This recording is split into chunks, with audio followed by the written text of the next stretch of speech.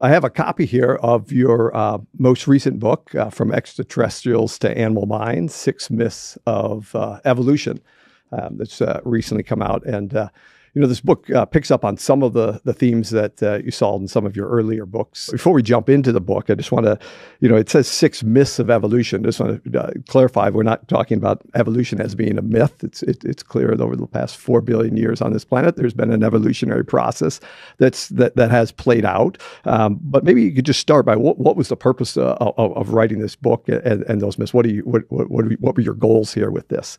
My interest is really that, by and large, in science, one's always interested in the unsolved problems rather than the things that you teach the undergraduates, which is fine because they will replace us pretty quickly.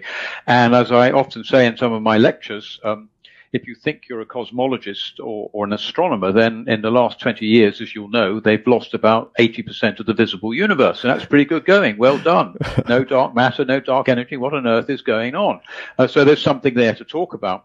Whereas it seems to me that evolution has rather entered a closed space where lots of good work is being done by very clever and intelligent people. But somehow the bigger questions, if they actually exist, have been slightly to one side. And I think there are probably a number of reasons for this. One of them, actually, ironically, is technology.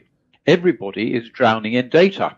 There's superb machines which do almost everything you'd like.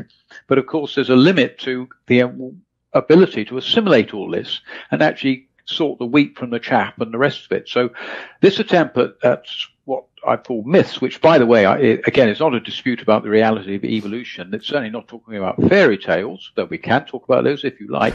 It's areas of received wisdom, which, in my opinion, are long overdue for re-examination.